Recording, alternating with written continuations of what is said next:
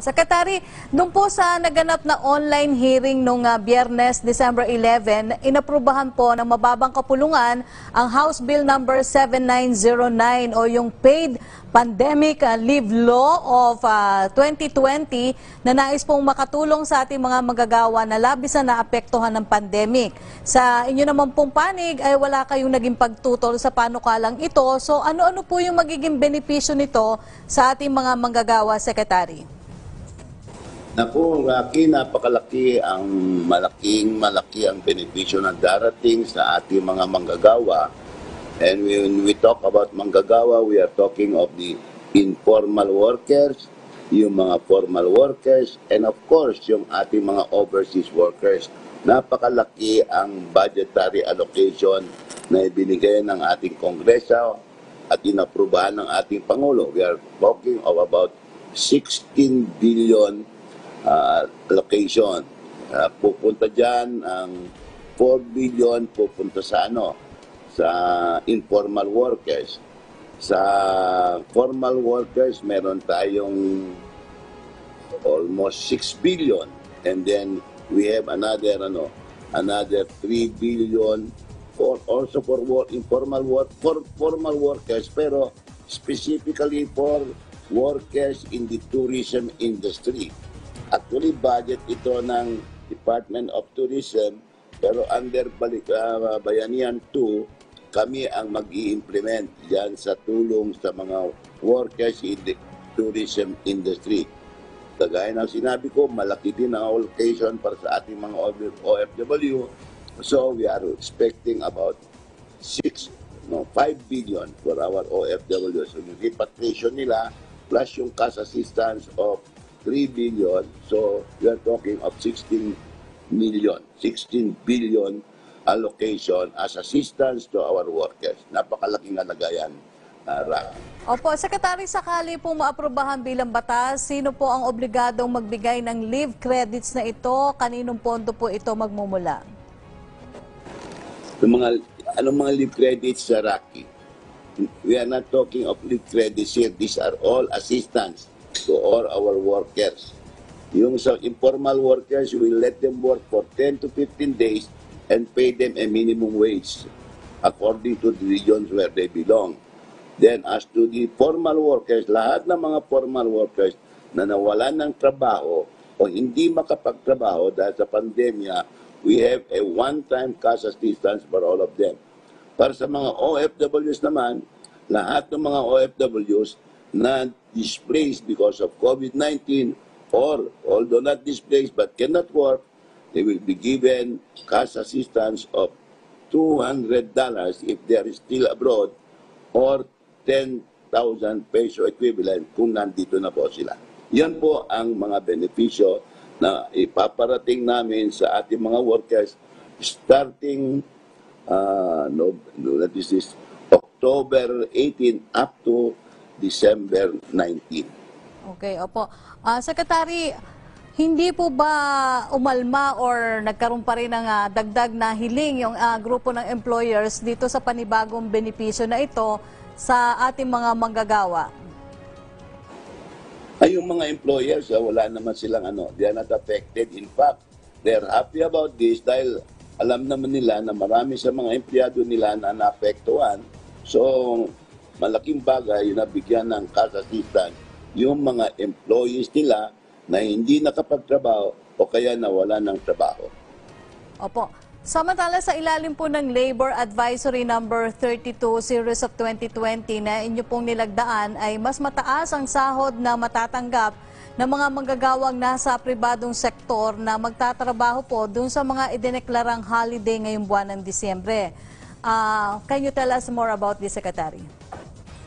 Actually, ganito yan, Rocky, Kapag pag public holiday at hindi ka pumasok, may sweldo ka for that day. Pag pumasok ka, doble ang sweldo mo.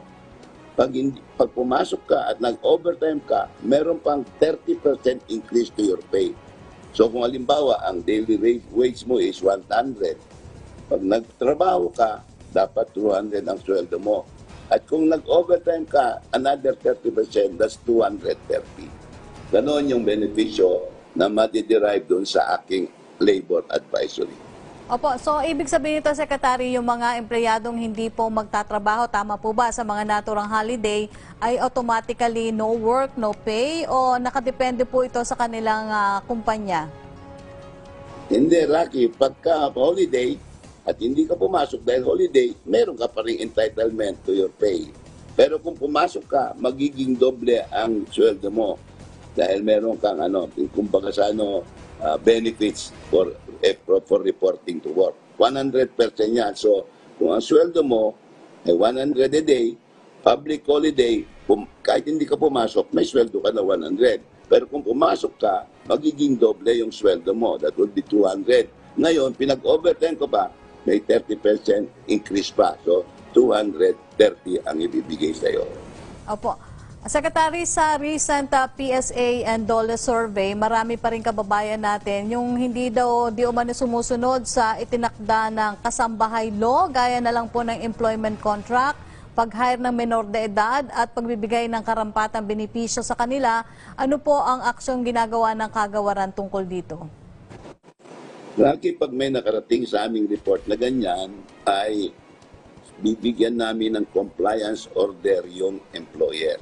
Kung halimbawa, hindi binibigay yung tamang sahod, we will direct the employer to pay yung tamang sahod. Kung hindi, then we will issue a direct order for them to pay, and if they do not pay, then that order becomes final and pwede namin i-garnish yung pera nila sa bangko o kaya we can attach or foreclose any of their personal property na ibenta namin at pambayad namin dun sa kulang sa sweldo ng kanilang kasambahay. Opo, medyo bigat ka, Secretary. No? Nito lamang po ay nagtungo kayo sa Baguio City upang mamahagi naman ng cash assistance sa ilalim po ng TUPAD program. Sa kabuuan po, ilang mga kababayan na natin yung nawalan ng trabaho dahil sa pandemic ang natulungan po ng programang ito? Doon sa Baguio lang, Rocky, we gave 10 million for the informal workers. At dinagdagan pa namin ng 10 million para doon sa mga senior citizen na naapektuhan dahil sa walang trabaho. So, all in all, nabigyan namin po sila ng 20 million. Hindi pa kasama yung mga empleyado na nawalan ng trabaho dahil COVID-19. Meron pa rin entitlement. Lahat ng mga empleyado na yon, they will be given 5,000 one-time cash assistance. Ayan, yan si Congressman Margo at saka yung Vice Mayor ng Baguio, ibinibigyan nila yung cash assistance of 6,500 for a work of 10 days. Ito po yung 5,000 pesos na tulong sa mga manggagawa ngayong may COVID-19. Wala po bang balak ituloy ito ng kagawaran? Kasi kahit sinasabi may bakuna pa, mukhang matatagalan pa or medyo sa kalahati pa ng taon na nagsusunod na taon na makakarating sa atin ang bakuna, Secretary. Lucky doon sa proposed 2021 budget, meron pong allocation of 10 billion cash assistance para sa mga formal workers who have been displaced or will be displaced because of COVID-19 or because of other calamities. Secretary, mahigit 1 linggo na po yung lumipas mula nung nang pauna ninyo inalok yung 21,000 jobs na maaaring applyan ng ating mga kababayan na locally at maging sa labas ng bansa sa pamamagitan po ito ng online job fairs. Ito po ay naging bahagi rin ng ika-87 anniversary ng DOLE. Ongoing pa rin po ba ito? At kumusta po yung turnout sa mga interesado pang humabol? Ano-ano po ang kailangang requirements, Secretary? Naku, napakagandang resulta, Rocky. We were able to hire on the spot about 1,900. At yung mga iba pa na nag-apply, under process na yung kanilang application. At tuloy-tuloy yan dahil we made available 21,000 jobs, both local and overseas. Ang overseas dito ang magandang prospect because ang daming humihingi ng ating mga workers dito, especially yung mga caregivers, mga nurses, and other healthcare workers. There is a very big demand for our caregivers and our healthcare workers, including yung ating mga skilled drivers. na ang tatlong bansa humiling yan, ang Czech Republic, Romania, at saka Poland. Yung mabuti na banggit natin, Rocky, no? Nagkamali ako minsan, sinabi ko Czechoslovakia. Wala na pala yun. It is now called Czech Republic pala. So ulitin natin, Secretary, yung mga bansa para hindi po tayo malito. Ano po ulit yung mga bansa? Yung bansang nangangailangan ng healthcare ngayon at sa caregivers, yung, well, hindi lang yung tatlo, no? Yung Czech Republic, Romania, Poland, Germany. Grabe ang pagdiman ng Germany. Sumulat na sa akin mismo ang ambassador nila at humingi ng libu-libong nurses and medical workers. Ganon din ang United Kingdom.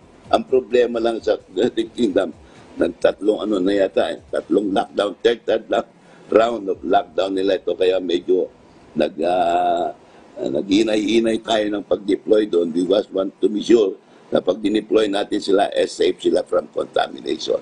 We also have requests from Israel for caregivers, Japan also for caregivers. So, yung ating mga overseas workers, they're a very good prospect for them. Opo. Secretary, kunin ko na lamang po yung mensahe na nais ninyong ipahatid sa ating mga kababayang manggagawa. Okay, thank you so much, Rocky, for this opportunity. I would like to inform our informal workers and our formal workers that we are still in the process of paying out what is due them under yung program naming Tupad at saka Camp.